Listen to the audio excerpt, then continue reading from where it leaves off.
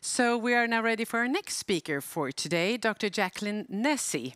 Now, assistant professor in the Department of Psychiatry and Human Behavior at the Brown University, also in the US, in Rhode Island. And you're also a clinical psychologist at the Rhode Island Hospital. Jacqueline, I guess it's good morning to you too. Early morning. Yes, good morning. Thank you for having me. Thank you. Welcome, and the screen is yours. Okay, thank you. Can you see my slides okay here? Yes, yes, it's very good. All right, great. Well, thank you so much for inviting me here. And thank you, Nick, for that really interesting presentation. I'm so grateful to have this opportunity today to discuss the current landscape of research on adolescent mental health and social media use, including a bit of my own work, and to discuss some opportunities for intervention and change in this space. So my first few slides will reiterate a little bit of what Dr. Allen has said. And so I'll go quickly through those, and then I'll really try to focus my talk on digging into some of the risks and benefits of adolescent social media use. But just briefly, social media can be thought of as really any digital tools that allow for social interaction. I have a longer definition here that I won't read through. This is from Carr and Hayes for later reference. But most of us kind of know about social media based on the sites that are most popular. So things like Facebook, which has billions of users worldwide, YouTube, TikTok. And we know that social media use is nearly ubiquitous among adolescents. It's a key component of adolescents' lives. We also know that as we heard in earlier presentations over this summit, that 1 in 7 adolescents have a mental disorder in the world. And that over the past 10 to 15 years, the rates of mental disorders in many countries have increased. And of course, at the same time, the adoption of social media has risen. And you can see from this graph here, where each line is a different social media site, just how exponential that rise has been. And as Dr. Allen said, the co-occurrence of these two trends has really led to some concern about potential links between the two. But taking together the full body of research, including recent meta-analyses focused on depression and suicidal thoughts and behavior, we really find that the associations between time spent on social media and mental health tend to be somewhat mixed, somewhat variable. And if they're significant, they tend to be small. So where does that leave us? Does this mean that social media use is irrelevant to teens' mental health? Of course not. Instead, I think these average effects mask really a number of important factors, all of which point to the really critical nature of social media in teens' mental health. So this includes the fact that social media impacts different teens in different ways. Some may be more vulnerable than others, as well as the fact that there are, of course, benefits and risks to using social media depending on how it is used. And I think by understanding these individual differences, as well as these risks and benefits, we can really identify opportunities to intervene and support youth in using social media in healthy ways. So 2 broad areas that I want to discuss when it comes to the impact of social media on teens' mental health. The first is social interactions, including, of course, both positive and negative social interactions online, as well as mental health content, meaning posts, photos, messages, information generally that specifically references mental health on social media, again, both positive and negative.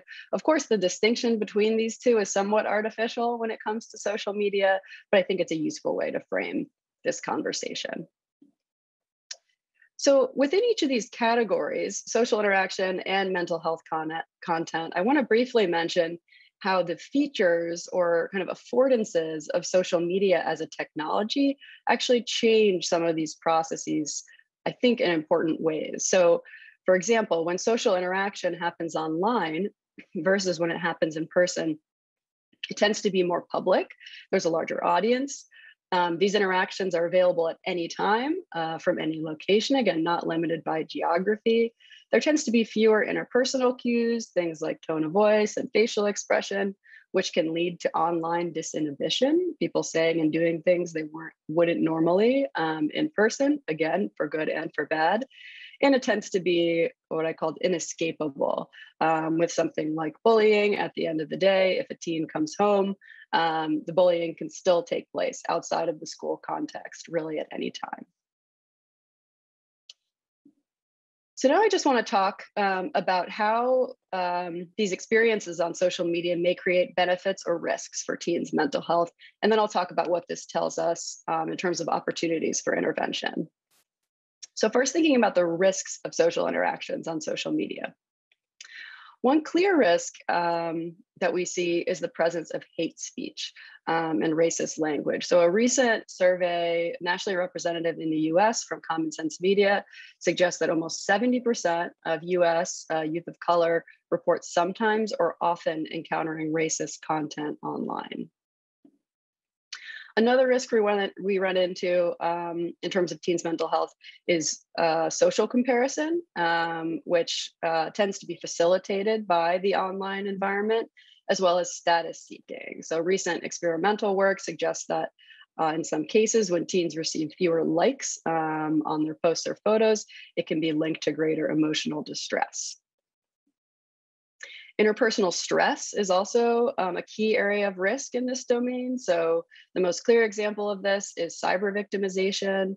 And there have various meta-analyses, including a recent one from my team, have suggested that cyber victimization is consistently linked with poor mental health, including suicidal thoughts and behaviors, depressive symptoms, as well as externalizing symptoms.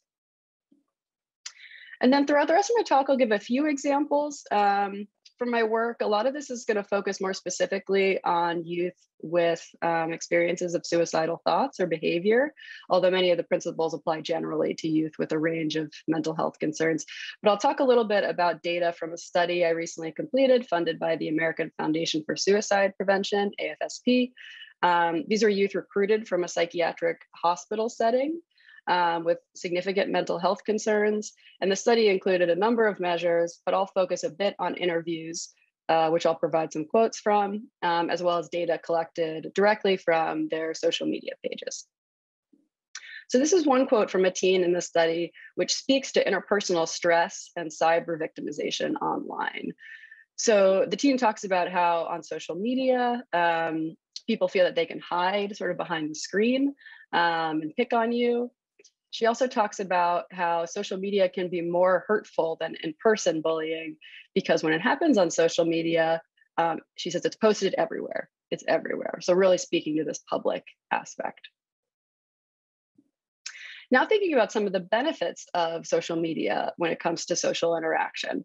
The most clear benefit here, I think, is, of course, social connection, which in the US, statistics from Pew suggest that 81% of teens say that social media allows them to be more connected to friends. We also know that social support is critical for youth with mental health concerns, and that youth with mental health concerns are more likely to engage in this support seeking online.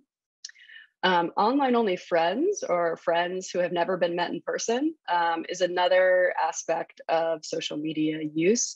We know that youth with mental health concerns are more likely, again, to have online-only friends. And we also know that youth who may not have as supportive a community of peers in their offline lives, such as sexual and gender minority youth, also may be more likely to have online-only friends who may provide that support. And then just briefly to demonstrate the benefits of online-only friends, this comes from a study from my colleagues and I, led by Maya Massing-Schaefer at UNC, University of North Carolina at Chapel Hill. This is in a sample of 600 adolescents recruited from the community. And in this sample, we found that generally, youth who had been relationally victimized offline were more likely to experience suicidal ideation 1 year later, except if they had at least one online-only friend.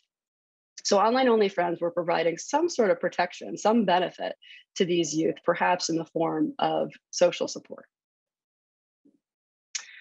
So now thinking about these risks and benefits of social interaction online, I want to think about opportunities. How can we intervene to encourage youth to use social media in healthy ways? When I say we, I think it's important to note that we're talking here about, various stakeholders, clinicians, educators, legislators, um, social media companies, teens themselves. So first, I think we can educate youth through media literacy type programs and other ways about the prevalence of hate speech and bullying. We can teach them about the harms of engaging in these behaviors. We can teach them perspective taking skills, remind them that what they say online in many cases is permanent, provide that education. We can also empower youth, giving them tools to cope when they encounter this type of interaction online and teach them to intervene when they see cyberbullying occur. We can also guide youth, and particularly this can be done in the design of social media platforms themselves. We can guide your youth towards social connection, perhaps towards more messaging type activities, these positive aspects of social media, rather than driving social comparison towards likes and views and status indicators. So the second category that I'll talk about, as I mentioned, is mental health content. So this is information about mental health available online. The offline equivalent would be, exposure to discussion or information about mental health just in the real world.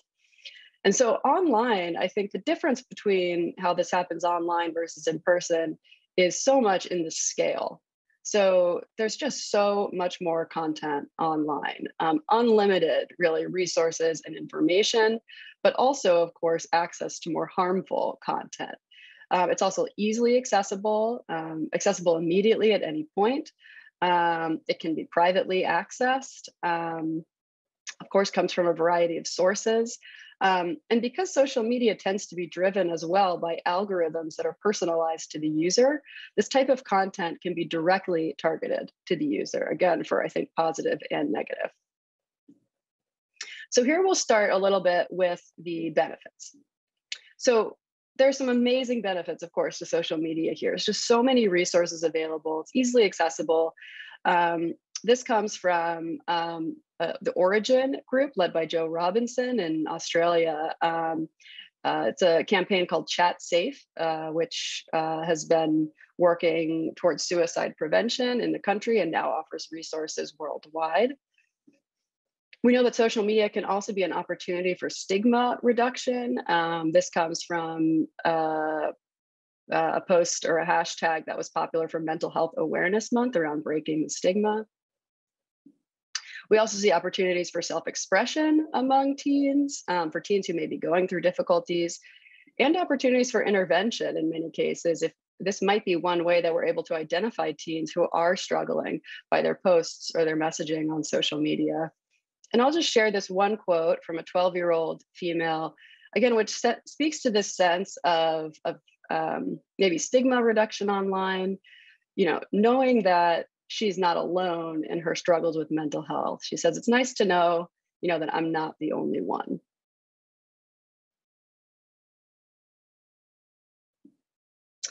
And now I'll just present two slides discussing the risks of certain mental health content on social media. So the first is difficulties with verifying information and exposure to misinformation. So this comes from TikTok. This is what happens if you search for the hashtag TikTok therapist. As of when I last looked, it had 461 million views. So clearly there's a need for this type of content. But of course, some of these posts may be from actual therapists or mental health professionals. Many of them are not. Many of them are from influencers, even friends of a teen. And so it can be hard for teens to really evaluate where the truth lies in some of this content. We also know there's some evidence that exposure to content that depicts risky behaviors, whether that's substance use, dangerous behaviors through things like TikTok challenges, may increase risk for engaging in these behaviors. And then finally, I'll talk a bit about suicide-related content. So this is, posts and photos and messages that relate somehow to suicide or self-injury. And this chart comes from a study that I recently conducted. This was with almost 600 psychiatrically hospitalized teens. And in that group, I just want to point out one number here, which is that about a quarter of these teens reported that they had viewed content related to self-injury online. And so this isn't a small number, particularly among vulnerable youth. And then I just want to provide a quick example as well of what this type of content might look like on social media. This has all been edited slightly to protect participant confidentiality, but this type of post was shared by a teen in the study I described earlier. They post this on social media with a photo and, of course, describing thoughts about suicide. They described that this was actually on a vent account, which is a specific Instagram account that they created as a way to kind of share how they're feeling. And then I have two quotes here that talk about how teens view some of this content online. So this first adolescent talked, I think, potential for sort of normalization kind of processes that may take place when it comes to suicide-related content online. In particular, she says, I won't post this type of stuff, but other people in my school do. Some people think it's cool to do that. They think of it as a trend. She says, I think they like the attention. But then another teen, I like this quote because I think it really speaks to the challenge here and to the dichotomy of what we see with these type of posts, which is, she says, I feel like it's said often that people are looking for attention when they post this kind of thing. But it's not always a bad thing. Why would you post something like this if you didn't want help? And that really, I think, is the struggle here, is how do we identify when teens are posting this as a way to look for help? And how can we balance the possibility for sort of normalization, maybe contagion in some cases, versus the need for support?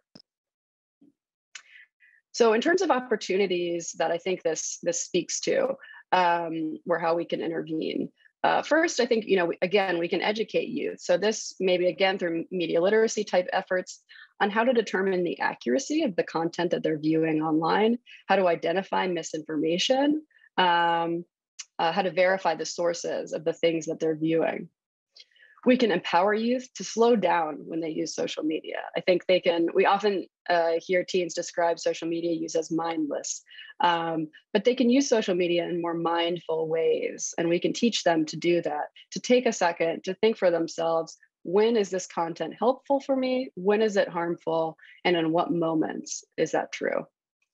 And we can guide youth, again, with the help of social media companies and design of products themselves, guide them towards more of these helpful resources, helpful information, and true content, and away from some of the more harmful content. But briefly, just a few key takeaways.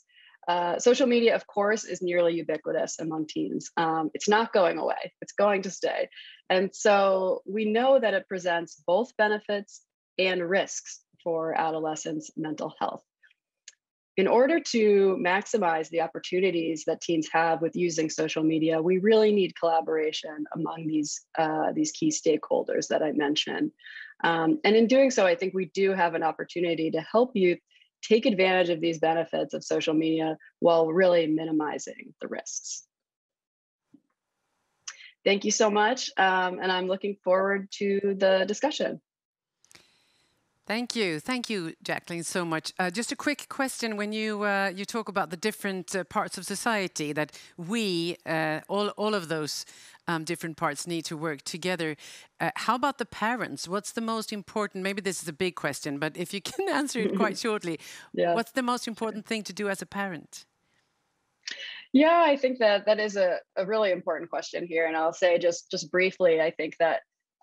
For a parent, I think it really comes down to open communication. So I think that parents really want to be encouraging their teens to talk to them about what's going on online. And so that sometimes that means really taking a non-judgmental stance when it comes to your teens' online activities. To be open when they come and share difficulties that they're having online. I think it's critical that the conversation remains open. Mm. Thank you. I know this is a big topic, so we can maybe come back to it. But thank you so much for now, and please stay on.